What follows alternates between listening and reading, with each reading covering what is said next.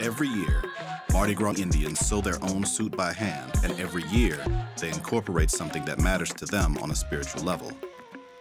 This could be a civil rights legend who helped to bring awareness to the plight of the ongoing struggle of being Black in America, like MLK. Or someone who represents them on a personal and spiritual level, like Haile Selassie. Or sewing could be a dedication to the most important person in all our lives, someone who nurtured us to become the person we are.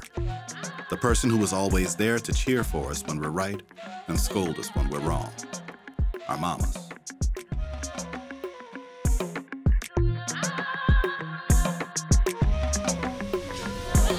You're not gonna see that. You're not gonna see that.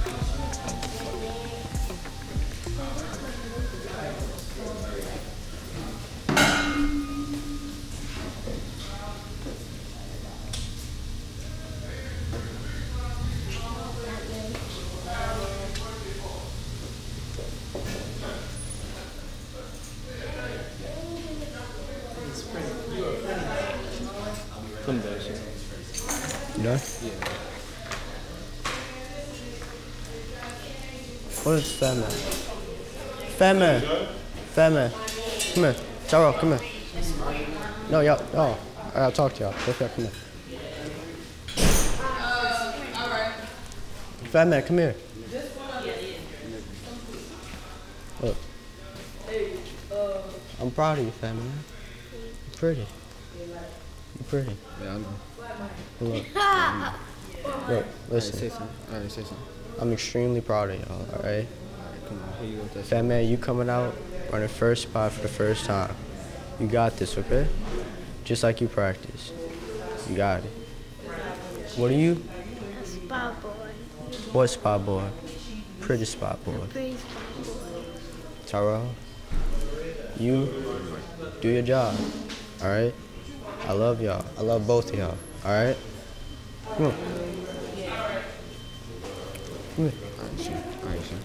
Alright, for Indian Red, Fatman, when I call you out, when you're almost done, you gonna go to mom and give her a hug and tell her how much you're thankful for her, okay? Because it's what? that you're thankful for her, okay?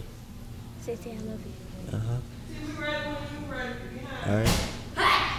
Remember, when we do Indian Red, you go to mama, tell her how much you love her, because your suit is for her, alright? Your suit is dedicated to her. Same for you, alright? And you? Hmm? And you? Yeah, me, of course.